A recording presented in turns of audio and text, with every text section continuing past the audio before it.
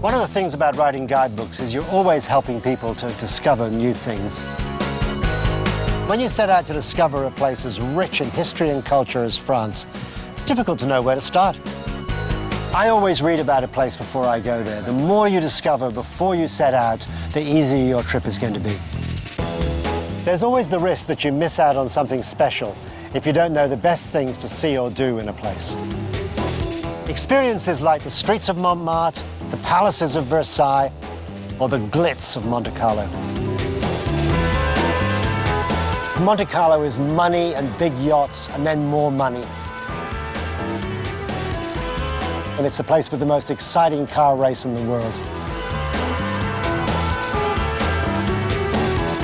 Anytime I go to a new place, I always start out with a list of things that I want to discover. I think an itinerary is a great way to plan your travels.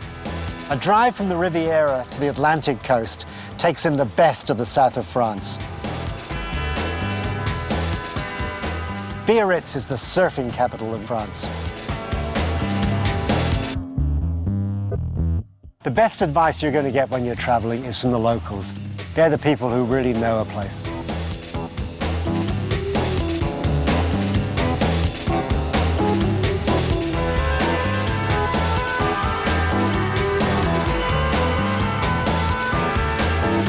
I've been writing travel guidebooks for nearly 40 years.